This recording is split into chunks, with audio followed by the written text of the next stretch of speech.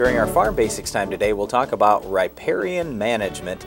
Basically, this riparian management thing is just a simple way of saying we want to make sure that we're not polluting, as farmers, waters of the United States. So whether it's a lake, a river, a stream, anything, riparian management is all about protecting the water. The word riparian is actually a derivative of the Latin word for river. So when we talk riparian management, we're dealing with the area between land and water. So right along streams and rivers, what can we do to influence water moving off the land so when it gets... off of our fields. We just want to make sure that anything in our fields stays in our fields, or at least doesn't end up in the water. So these riparian areas, they're going to be grass, shrubs, trees, anything that can help prevent stuff moving from the fields down into that water. Well, one of the things that I think about is those great big rains that we get from time to time, and how they can just wash a path, a big washout, and move soil and everything right to the river. And you see this great big rut out there that's left behind. And one of the ways to avoid that is to have a grassy area. A lot of times out in fields you'll see grass waterways, but you'd like to have a certain amount of grass before that water could get to the river. Now a lot of times you'll see warm season grasses being used because they have deeper, more sturdy root systems that seem to hold the soil a little bit better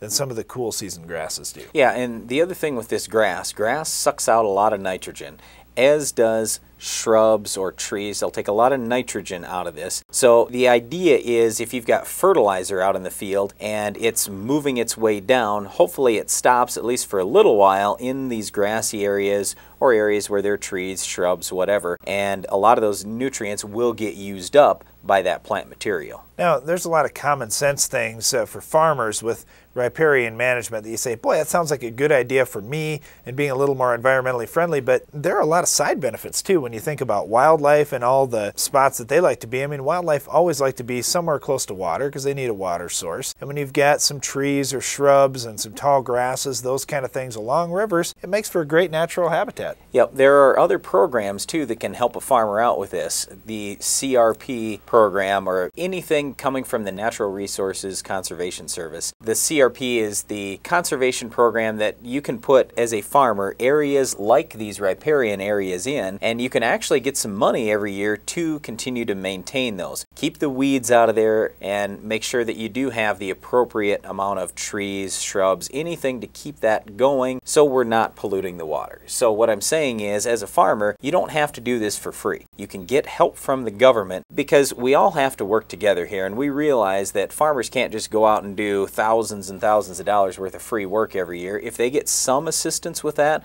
that's a good thing, and then our waters are going to be cleaner. We keep stuff out of the waters, we have nice drinking water, and you know, after being in some of these foreign countries Darren and I have been in the last few years, we can really come to appreciate these programs we have in the U.S., and I just don't think as Americans we understand how bad it is in a lot of the rest of the world. We've got the safest and most abundant food and water supplies in the world, and I'm awfully thankful for that. Well, it doesn't just happen overnight. There's a lot of effort with riparian management, controlling that area between land and water that happens with a lot of farmers and other landowners across our country. Yeah, and a lot of times these areas are at least 66 feet wide, but they might be 100 feet or more. It all depends. And so all we can say to you is if you're looking at one of these areas, make sure you're talking to your NRCS people or local conservation people and set up something that's good for your area. And also do a little bit of planning for weed control for weeds like our Weed of the Week. We'll show you how to kill this tough weed